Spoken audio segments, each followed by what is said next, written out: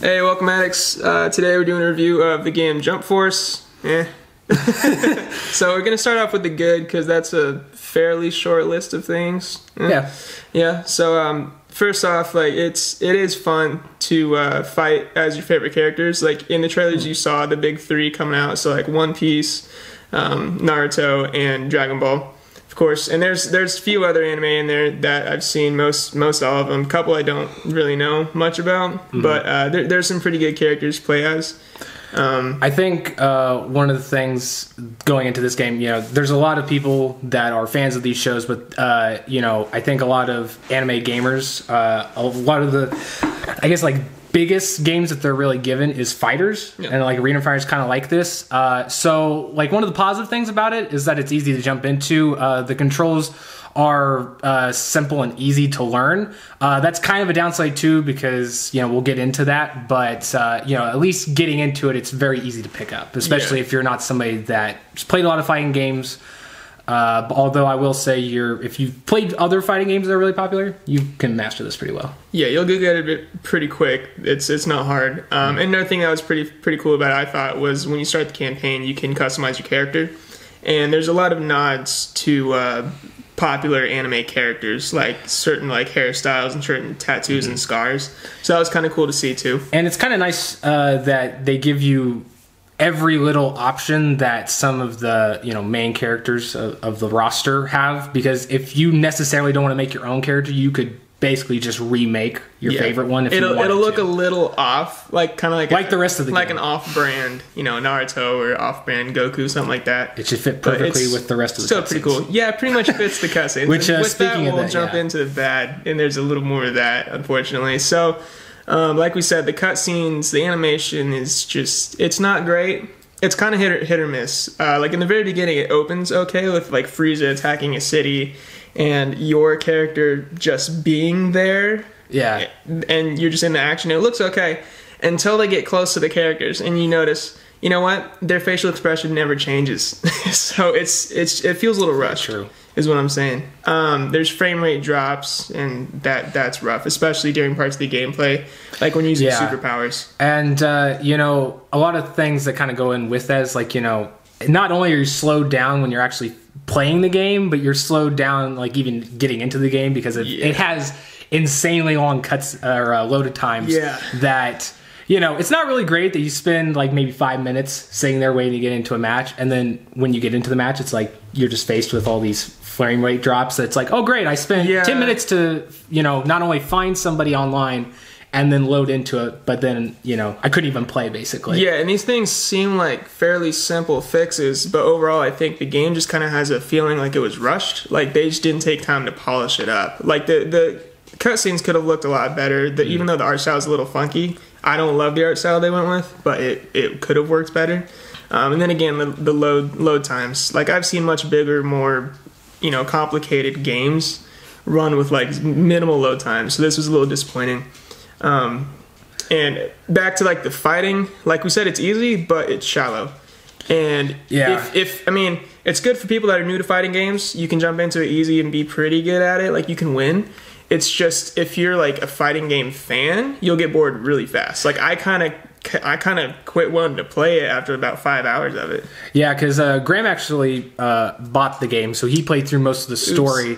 Sorry, Graham. Yeah. You took one for the team. Yeah, I did. But my first experience with the game was when he brought it over so we could all play it, and it was one that we did like a few matches, but it takes like in the first match, I don't think you really master it on the first time, because you'd have to be a pro to do that, but it is something that maybe after 2 or 3 matches you've done it pretty well, and unless you're going through still with different characters, it's going to be something that you get bored with pretty fast. Yeah, especially since actually a lot of the characters, there's 3 main fighting styles, and a lot of the characters have kind of the same feeling as fighting. I think the biggest difference I found between characters was in their superpowers, because you'll either have like a more ranged character where you can like throw projectiles or shoot people or something like that, and then you have like you need to be close up, like you need to be able to grab the other person.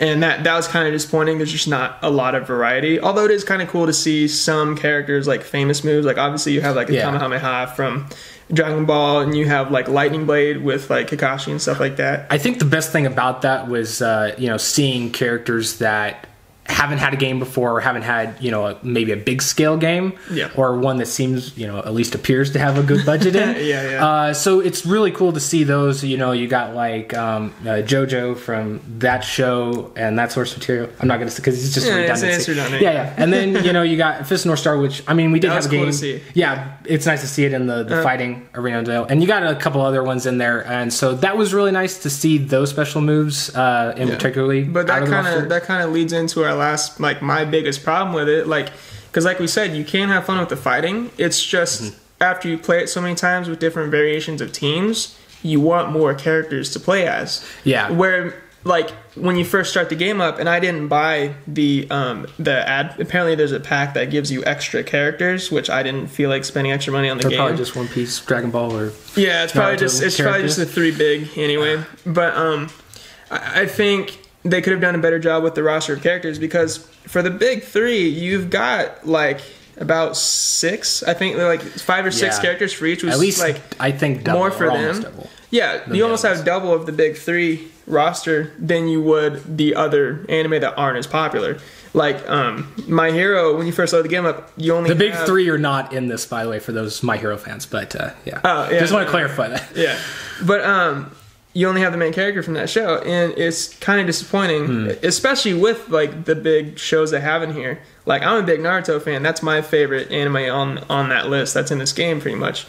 And they have an amazing roster of characters. Even the secondary characters are interesting and have cool powers. It's just they're not there. Yeah. So you're kind of limited. I think, I won't go too much into it, because I'm sure if you guys have listened to our podcasts, or anybody that knows me, I've spoken a lot about this, so I'm going to rein back. But, basically the same thing. I would have liked to seen either more franchises introduced, or at least had it to where they all across the board had the same amount, at least from launch. Yeah. So like, every franchise has at least like 3 or 4, and let's call it that. And then, if you wanted to add more of the characters, you could do that in like DLC packs or whatever. Yeah, that would have been nice. And free DLC packs too. Yes. Or, just be like Smash Brothers and just have 50 characters. Yeah, that'd be pretty sick. Yeah. I think ultimately, like, it's a decent game for a short amount of time. So we're going to give it a score of 5 overall. I like it. Yeah.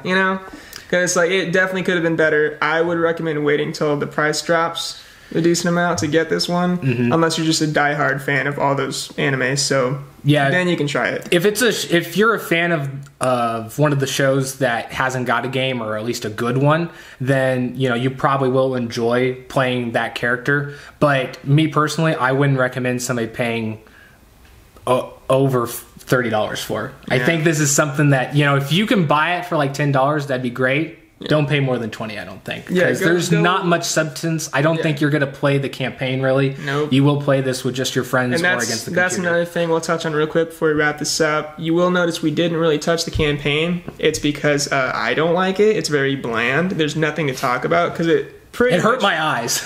Yeah, it hurt my feeling, because it basically copies Dragon Ball FighterZ campaign as far as like characters being evil, and you beat the shit out of them to make them good and get them on your team. And like we've seen this before. Yeah, and a lot of fighting games. All of the dialogue is very boring, and the story just does not impact you at all. So I found myself skipping anything I could skip. So that's, overall, score of 5. Do what you want with it. I'm done playing the game. Trash. Thank you, Cole. I'm done playing the game. So that's JumpForce for you. Yep. You should jump on out of here. Yeah, we're going to jump on out of here. Throw it in the garbage. In the garbage. All right, guys. Well, that'll conclude this review. Be sure to check out some of our other stuff. We got more game stuff.